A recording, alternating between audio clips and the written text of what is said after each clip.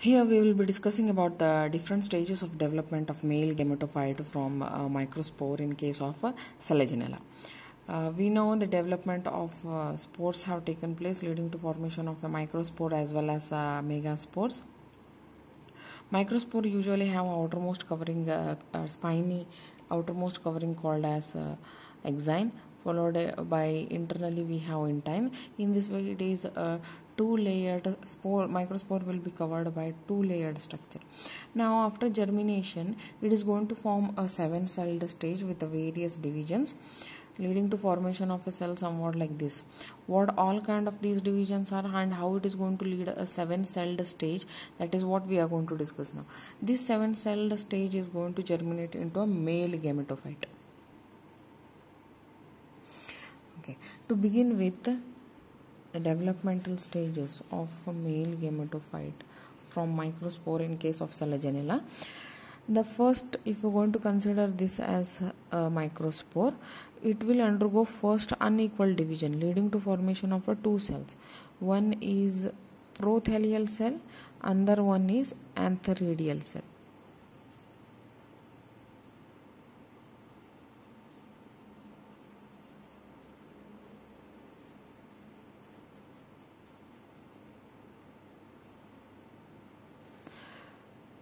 The first division is unequal leading to formation of a small prothelial cell and a larger one antheridial cell. This prothelial cell formed because of this unequal division is sterile and it won't show any further division. It is going to act as a vegetative cell of the male gametophyte. And secondly, now the second division will be, it is not going to show any kind of further division. So all the division, the rest division will be of only this part. Now this upper cell is going to divide by a oblique wall. It is going to divide by a oblique wall leading to formation of the two cells. This is prothelial, this is primary antheridial cell, and this is first jacket cell.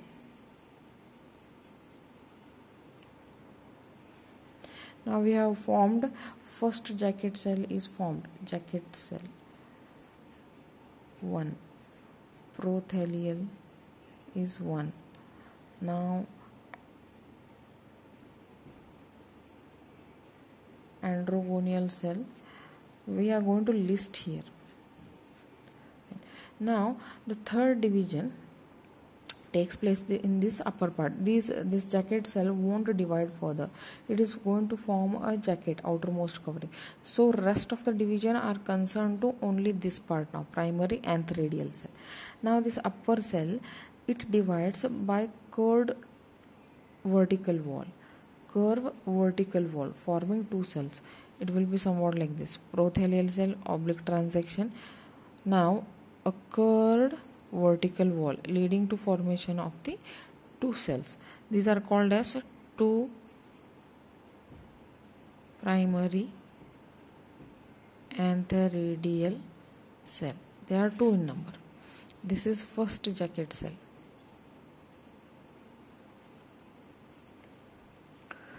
Now fourth division. Antheridial cell. The antheridial cell near to the protheli divide periclinally by another curving vertical wall leading to formation of another jacket cell and one androgonial cell. How exactly we will see now. This is prothelial cell, first oblique one, curved vertical plane, these two antheridial cell. Now the antheridial cell close to prothelial cell, in the sense this one. This cell is going to divide. How? Periclinally. This periclinal division is curved, is somewhat like curving vertical wall. Curving vertical wall to form another jacket cell and one androgonial cell. This is also jacket first, this is second. So we have another one jacket cell here. So this is a another jacket cell and one androgonial cell. Now fifth division. The first androgonial cell is formed now.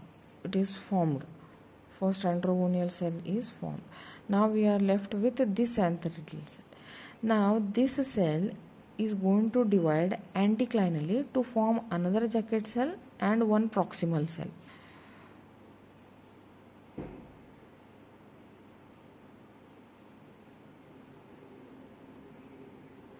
Now these are all done.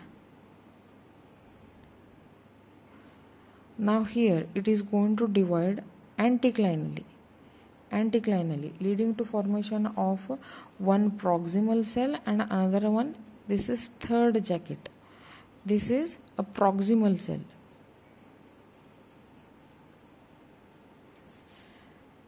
Now another one division. Where another one this is a jacket cell as usual.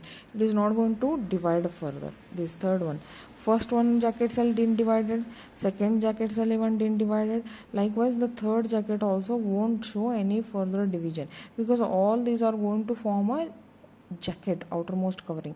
There is a formation of another jacket now. Now this proximal cell, it will divide periclinally by means of another vertical curving wall to form another jacket cell and an inner androgonial cell. At this stage we are going to get a 7-celled male gametophyte. So it will be like this. We had I'm just showing a enlarged view. We had a prothelial cell followed by this oblique cross wall formation. We had this one. Third one will be vertical followed by another vertical. We had anticlinal. Now this is proximal. This is jacket. This is jacket. This is jacket.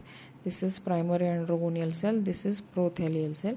Now the sixth division is another one curving vertical wall, periclinal, leading to formation of another jacket cell and second. This is first androgonial cell. This is second.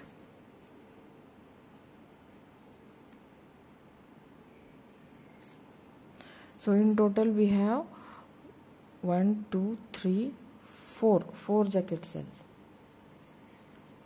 4 jacket cell, 1 prothelial cell, and we have 2 androgonial cell. So in total they are 4, 5, 6, 7. So we got a 7-celled stage here, 7-celled male gametophytic stage here. Now these 2 androgonial cell, they divide in all possible planes, leading to formation of some 128 to 256 mass of cell is formed. These mass cells are called as androcytes. Now these androcytes are going to metamorphose and lead to formation of what is called as antherozoids. These antherozoids are somewhat spiral in shape with a biflagellated structure. So these antherozoids are free to swim and reach a female gamete. During rupturing of release of these antherozoids, rupturing of exine as well as intine takes place, leading to dispersal of the antherozoids. They are going to swim and swim through a medium of water and reach the female gamete. So from microspore what we got is spiral shaped antherozoids, which are like about 256 in number, more than 128 to 256 in number. So this was the entire process of developmental stages in case of male gametophyte of Selaginella from microspore. Thank you.